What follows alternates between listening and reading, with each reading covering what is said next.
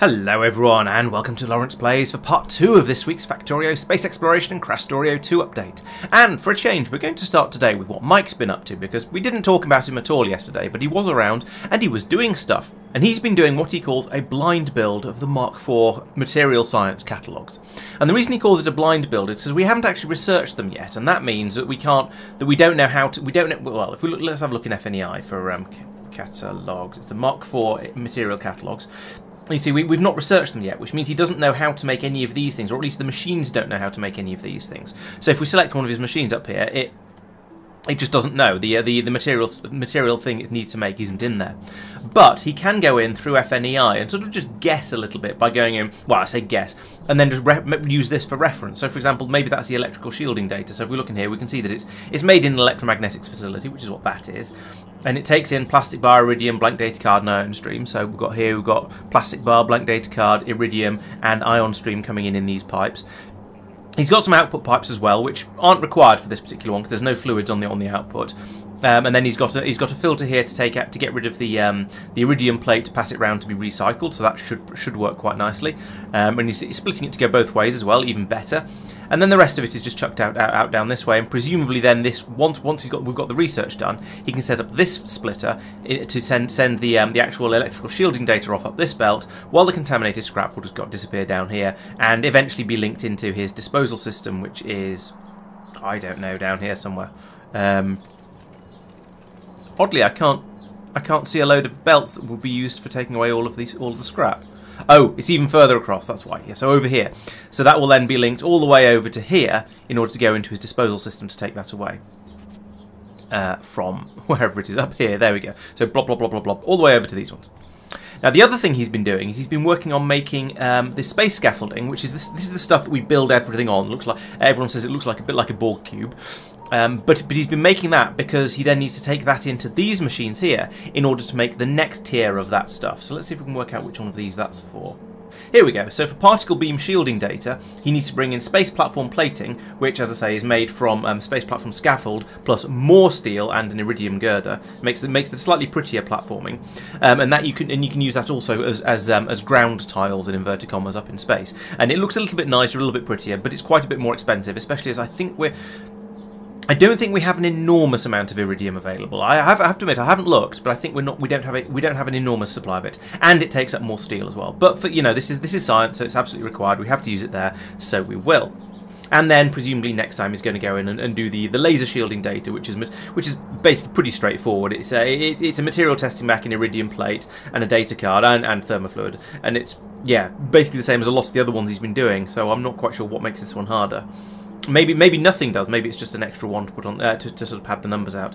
And then this one is fun because yes, I remember this one from 0.5, because this one requires you to bring in basically some of everything, and then combine that all together into an experimental alloy. So that's an interesting one to do, simply because of the sheer logistics of it. It's not enormously expensive. It just requires you to bring in. In fact, it's really cheap. It's less than 1 metal per data card you get out of it. It's just complicated because it requires you to bring in 5 different things and feed them all into the machines.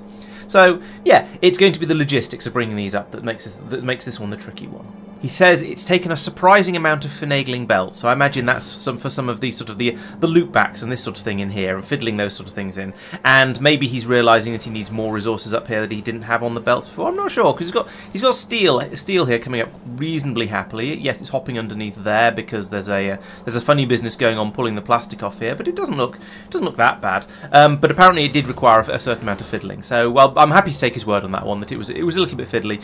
But he's going to then carry on do the. So he's got one of the data cards done here. He's got a second one that's where he's got the ingredients for it. So he's probably slightly less than halfway through tier 3 material science. So that's some good progress. So well done there.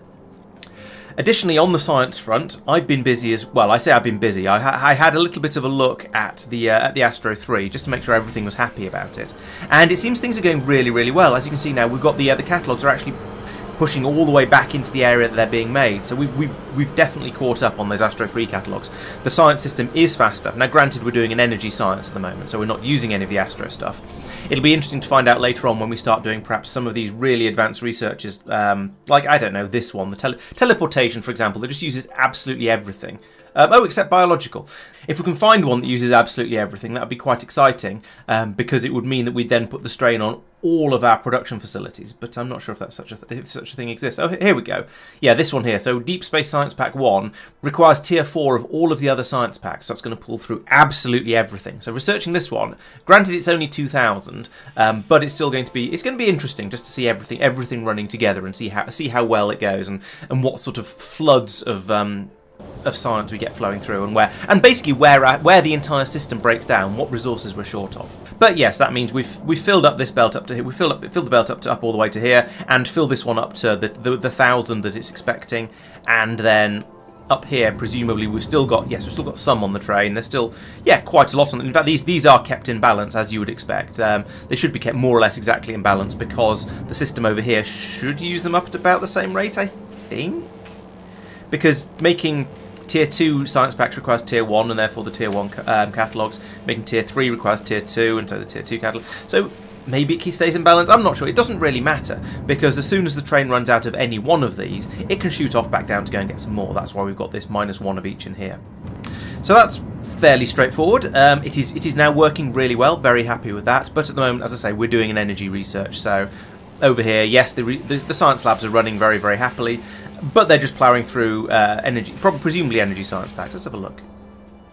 Yes, energy 1, in fact. That's a very, very easy one. So it's just going to be, I don't even know which end of this is energy 1. It's these ones here. So these ones here on the end will be trickling in, and we'll have all of the basic stuff trickling in as well, because that gets used for absolutely everything, which is a little mean, but never mind. Moving away from the science a little bit towards the more miscellaneous type things, Tristan's expanded our solar area up here, so we now have even more solar panels available, generating even more power. We now have a total production capacity of 32 gigawatts. 32 gigawatts! Wow. Yeah, that's a lot. Oh, it's probably actually only half of that because I've turned on the I've turned on cheat mode for the videos. So it's probably only actually 16 gigawatts, but we're still only using less than a quarter of it. Now, granted, that's because cheat mode is turned on Norvis as well. So Norvis is generating a lot of energy from solar panels. But yeah, even in normal use, let's look back an hour or so. Yeah, sometimes it spikes up to 4 gigawatts being used by the elevator, or 4.3. Our absolute highest spike seems to have been generating 6.3 gigawatts from the solar panels, and as I say, I reckon we have the capacity to produce 16. So yeah, we have quite a bit of headroom. I think we're going to be okay for a while with all of this, but that's great because it means we can just build things out. We can put speed modules in our machines without worrying about the amount of power they're going to be using. We can build up those ludicrous builds you've seen on Norvis, where we have a wide area beacon full of speed 3s, and then all of the machines full of productivity 3s, and those use so much electricity. But because we have all of this available, it doesn't matter. It's great. We can use all of the electricity we like. We don't have to worry about it at all. It's now. I'm not going to say it's free. It's free in an ongoing way. But building up all of this area here did take a fair amount of resource and time and effort and shenaniganery to get it all up and running. But now it's there. We just have the power available, which is exactly what we want, and is fantastic. On the sort of subject of carrying on and tidying things up and such like, Marc has gone in and he obviously heard my comments in the last video about extending the filter belt. So this is the one that was previously coming going all the way around the outside of the factory, and previously it was coming down here and then sort of kind of going through the middle of it, and that wasn't great. So because I was producing pollution down here with my aeroscaffolding production, so I added in the belt that comes all the way down here, and since then we've had some red circuits available on the bus, and therefore we've managed to actually make all of the air purifiers we needed. And somebody, it wasn't me, I think it was, chances are it was Marc, or Tristan, because they're the ones who tend to be efficient about this sort of thing, dropped in probably this Roboport here, yes. Yeah, it was Marc.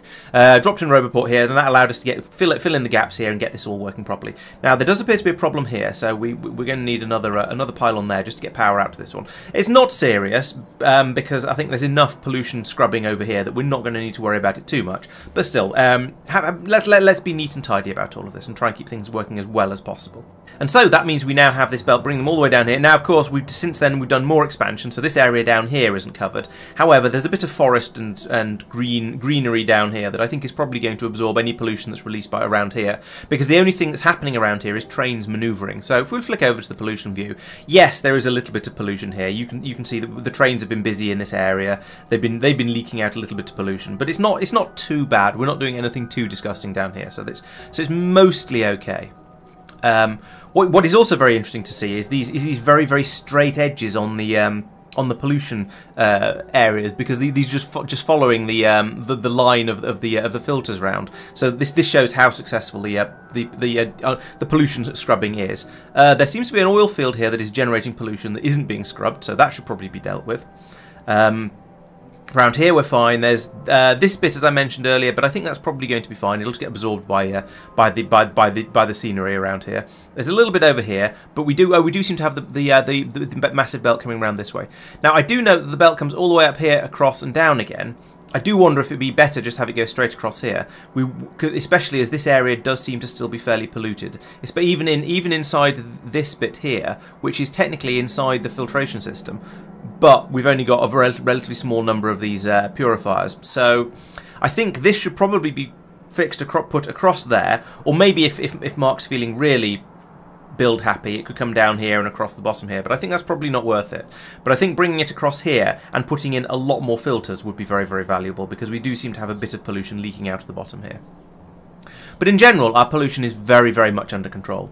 So yes, he's not just been fixing those sort of gaps. He's also, and there's a good example of it here, in places where the belt was previously going straight through here, and then there was probably an outpost dropping off some filters that were then being passed round here, doing the filtration. He's instead replaced that with just an extension of this belt, which does still need quite a lot more power. Being connected to it like that, unfortunately, but it's a nice idea though, and down here as well. So yeah, this then instead of having the main belt just swooping straight through the middle and ignoring the rest of it, we now have and then an outpost working separately. We've pulled in the outposts to be part of the main belt. And this is the same sort of thing over here, where we've got another copper mine down here. So no, sorry, oil extraction area down here. So we're feeding down all these filters, and just this. I mean, in this case, we could cut the belt across here and have it just always going down there. But to be honest, it really doesn't matter. Anything like this is absolutely fine, and it's all being fed off the main belt. So we're not doing the sort of the outposting system like we have here. We're just having it all fed off the same belt, which is a lot easier. And to be honest, when you get to places like this where we've expanded out to the point that the perimeter belt has met the outposts, you might as well just link the two of them together, because then there's less work for the outpost train to do.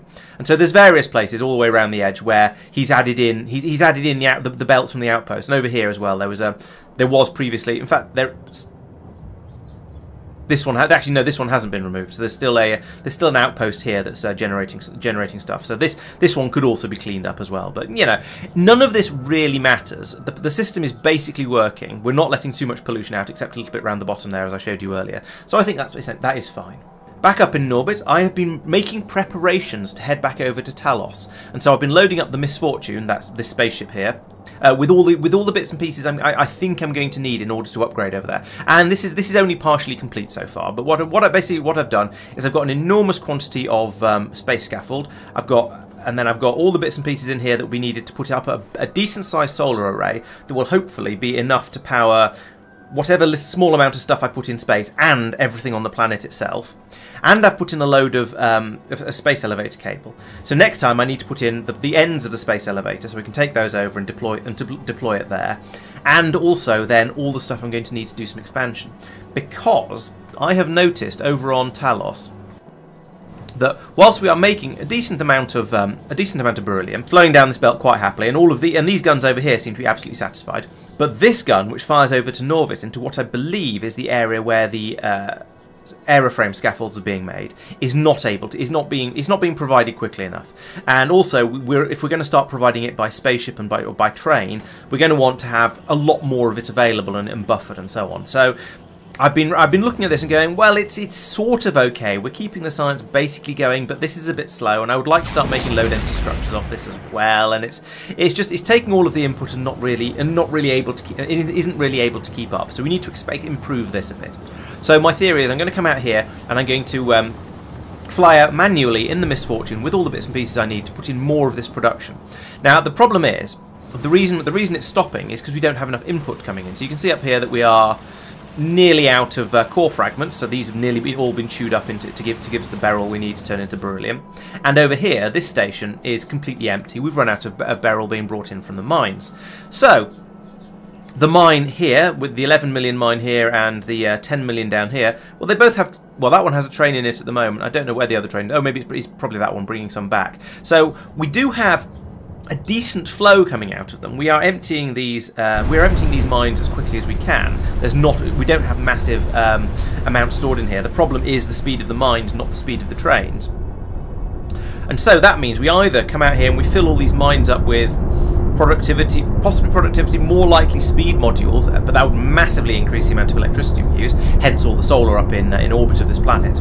Or we go out and we get some more of these, we set up some more mines. Now this is a rather bitery planet, which is why this was a little bit of a pain in the what's name to set up.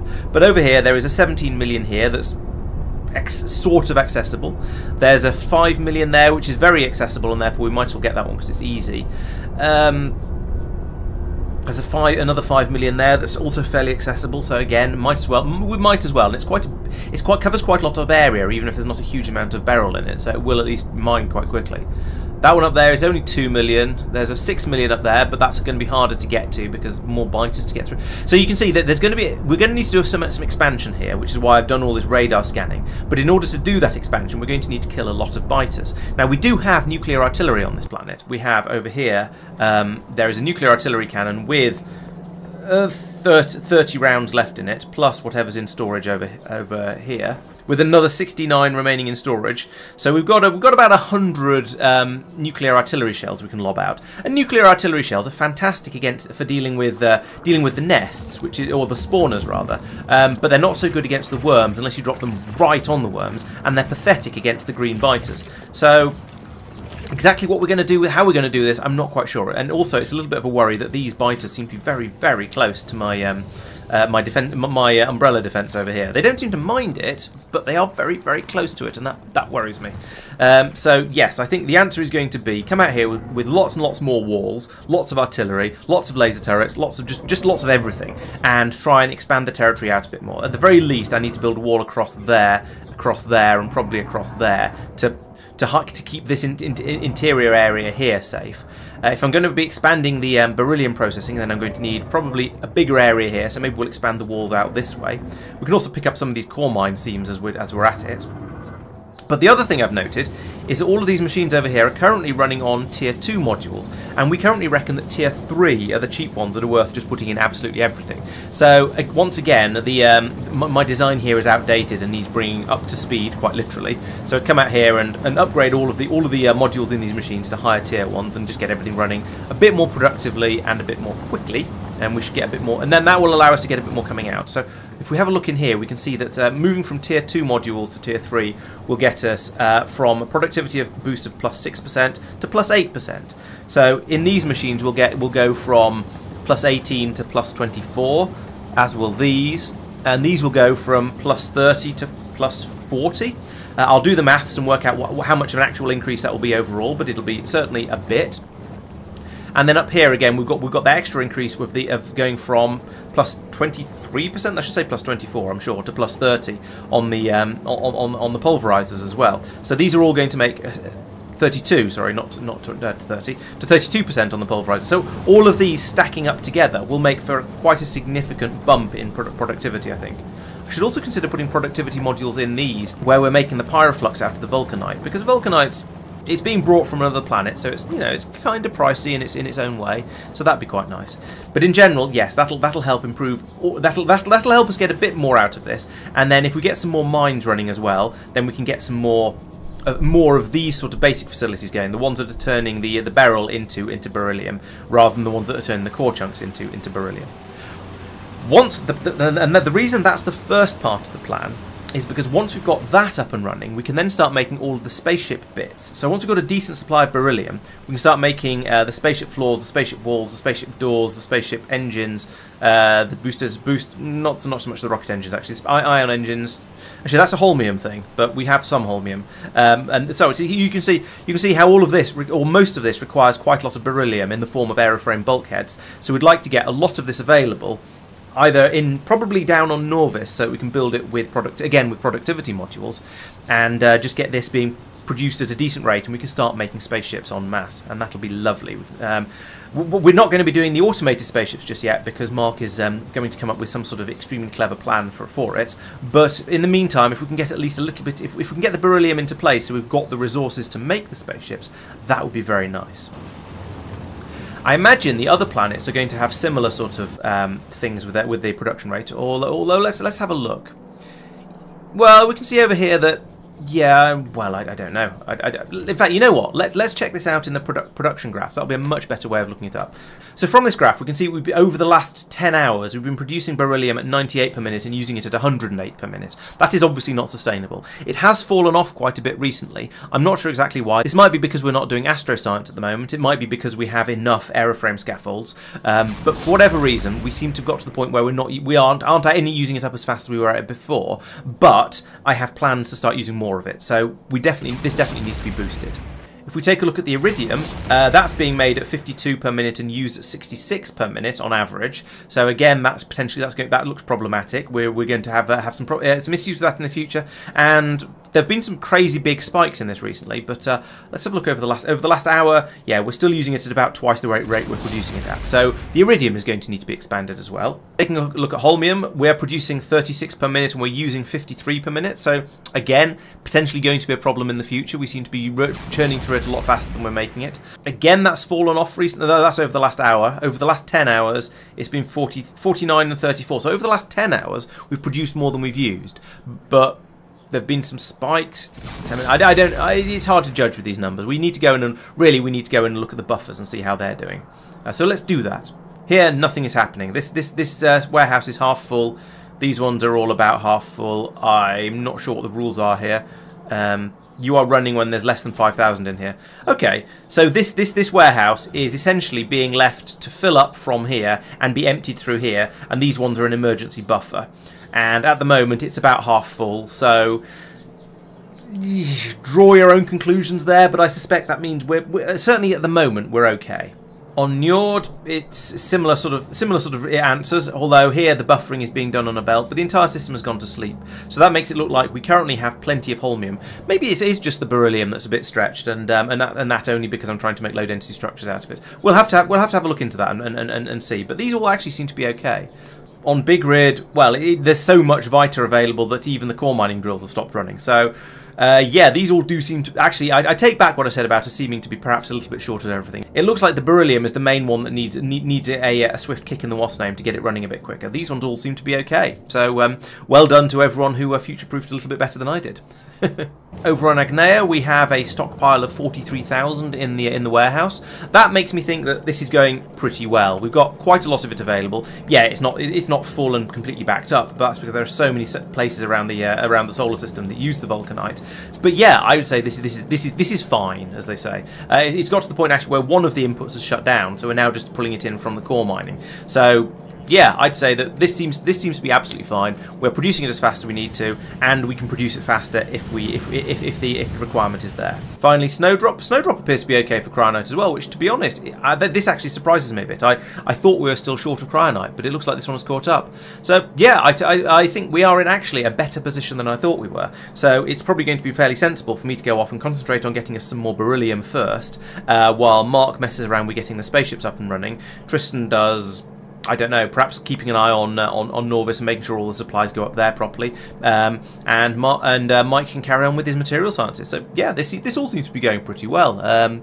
we'll have to go out and start actually looking for problems to solve at this rate. The other thing I was considering for my trip out to Talos is I'm aware that I'm probably going to end up doing a little bit of combat. So on the one hand, we've got the energy weapon damage 7 going on up here, which is quite nice. That gives us a bit more oomph. But I'm very aware that my thruster suit not really made for combat. I've got a couple of these small portable generators that keep the personal roboport going. I've got a battery to smooth out the bumps in that, and I've got a jetpack for flitting around with. Now I have just upgraded my jetpack. Previously I think I had 5 tier 1 jetpacks. I've replaced those with 1 tier 3. So I've gone from a thrust of 5 times 1 to a thrust of 3. So it's actually a bit of a drop, but but it has saved a load of space. So I might make another one of those, and then I'll be much quicker. However, as part of all of that stuff, I also made a Power Armor Mark III, which is much better, mostly because it has an enormous inventory grid. So if we take a look at this one, we can see it's 6x6, which is, you know, it's not too bad, but it's also not that great. This one is 10x10, and it gives me more space in my inventory as well. So this is great. It means I can put a lot more stuff in there. However, I'm planning to fill this up with some adaptive armors, with more jetpacks, and with personal laser defenses, and that's going to use a lot more power than just the roboport I had in the other one. And so that's why I've got this portable nuclear reactor that produces significantly more power, but it runs on nuclear fuel. And the problem with nuclear fuel is if you keep it in your pockets, it will hurt you. So I've had to make sure it's just all picking it up and sticking it straight in the reactor here and just keeping it out of the way. But these do seem to produce absolutely phenomenal amounts of power, so it's going to be a long time before all of this runs out, so it's probably going to be absolutely fine. The power armor doesn't support keeping me alive in space. It doesn't have a life support system in it, which is part of the reason I've kept the thruster suit. But as I say, it's going to be much better when I get down onto planets and start and when I've filled it up with all of the exciting things I need in order to keep me safe. Such as, well, as I say, I put in the adaptive armor because the adaptive armors use a lot less power. They're not quite as tough as the energy shields. As you can see, this has 500 hit points and regains to almost 250 per second. This one has 200 hit points and regains 10 per second, but it uses a lot less power to do so, and it'll keep me alive much more reasonably effectively, I think, especially if I have several of them. I've mentioned this before, but I've heard rumours that the shields don't work well with jetpacks, whereas the adaptive armours do. I don't know how true that is. If you know for sure one way or the other, please let me know. So yes, I'm going to make some more of these jetpack 3s, which require, each one of these requires 2 jetpack 2s, requires 2 jetpack 1s, so it's an effort to make them, basically. Then I'm also going to make some I don't know, probably some personal submachine laser defenses and some personal sniper laser defenses, and these are going to be getting better because of the laser shooting speed. Laser shooting speed as well, even better up there. So we'll get quite a lot more toughness from that. And also, I've made a couple of these big personal batteries that I'll shove in the armor as well. So if we have a look in here again, just put everything we can. There we go. A little bit more jetpackery in there, and we can now charge up these batteries to get, or at least when I put the suit on, we can charge up the batteries to store the power that's going to then get used by the armors and all the lasers to keep it running. I'll probably also make a personal roboport Mark II to go in my pockets as well, because, you know, having robots is very useful. What's this? Oh, discharge defense remote. Interesting. Exoskeletons are probably fairly pointless because I tend to fly everywhere. Night vision might be quite nice. Now that I've got all this space in my armor, it's worth considering some of these other things. But I'll play around with those a bit more on the stream. And this brings us on to the last major part of the video, where I say we've done some research. So we finished off the worker robot speed 8 that I was talking about last time. So this makes the logistics bots and the construction bots move a bit quicker, and hopefully means they can go further between recharges as well. Although I'm not certain whether that's actually true. We've researched superconductive cable, which it's a component for lots of other things. So on its own, not so exciting, but it's going to allow us to get things like even better personal batteries, better supercomputers, another recipe for making nanomaterial cable, which will be great for the space elevator cables, better generators, better this, that, and the other. There's lots and lots of things that it unlocks, including even including the tier 9 productivity modules, apparently.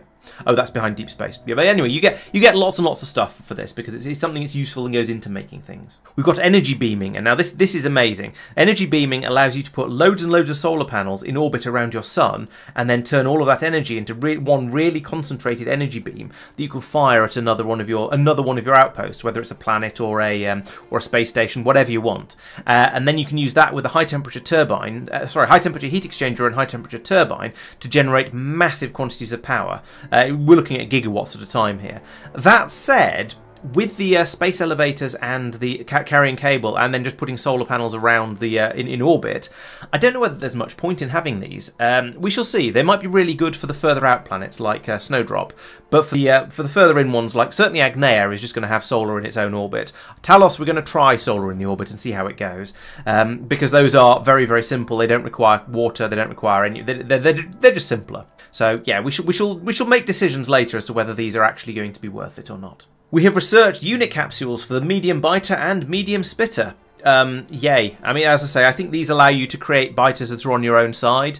They might be useful for clearing out some of the pyramids, I suspect. If we can get the behemoth versions of these and then just throw a load of behemoth biters in that will go out and just eat all of our enemies, that might be quite useful. It might stop us getting ganked quite so quickly, and might allow us to clean the pyramids out a bit more easily. We shall have to see about that. We've developed Productivity Module 6, so these give you a productivity bonus of 14% per module. That's a lot, but they are also really expensive to make because you need 2 biological catalogues, 140 reagents, and then everything that goes into 2 Productivity Module 5s, which is also a lot. So we'll certainly put them in the science labs. We may put them in a few other machines. We shall see. We've developed Power Armor Mark III, which is the one I was talking about just now, the one I've just made for myself, the blue one, so good. We've made Energy Shield Mark III, which is the one I haven't got because it will sap enormous amounts of power. But maybe I should consider using it because it does seem to potentially be... It may be better, it may not, I don't know. I'll have to have a good hard think about the power requirements of it. We've researched Immersight weapons, which allow us to now use an get an impulse rifle. I don't know how good that is. Maybe I should make one of those and take it with me and try it out on the biters of Talos to get a feel for it. And then we've been doing, I mean, it's finished during this video, but it hadn't finished during the stream. We have also looking at Energy Weapon Damage 7, which simply makes all of your laser weapons that bit more powerful. And it only took 1500 energy tier 1, so that's not too bad. And now we're carrying on with Laser Shooting Speed 6, which I don't know how that really works, given that lasers don't really have a shooting speed anymore. They shoot constantly, but I guess we'll find out. And then in the future we'll do braking force to make the trains slow down quicker, and mining productivity. Mining productivity is going to be great. Having lots and lots of these just means you get more out of all of your mines, including the core mining drills, which is fantastic. I can also happily report that there have been no deaths in the last stream because we've all been off doing completely safe things. I did run out of oxygen at one point, but that was because I was just trying out a new suit and testing whether it worked in space, and it turned out it didn't. So that didn't come as much of a surprise, to be honest. But it was worth trying, you know, for science. So that brings me to the end of the video. Thank you very much for watching. I hope you've enjoyed it, and we'll come back on Monday to join us for the stream where we shall be carrying on with all this stuff. I shall be trying to make sure I've got all the stuff I could possibly need in order to head off to Talos and then go over there and see how things go. Tuesday or Thursday will hopefully be another video, as long as I manage to finish it in time, which I think I should. I've got a decent amount of time available to me. And Wednesday, well, I shall be doing the XCOM 2 stream. Things went fairly well last week, as I said yesterday. We did get somebody killed in the very first mission, which is very unfortunate. But since then, it's been sort of alright, kind of, mostly. I haven't done anything too stupid yet. So come along and join those streams. Make sure you're subscribed to the channel so you don't miss out on anything. And once again, thank you for watching, and I'll see you next time. Bye bye.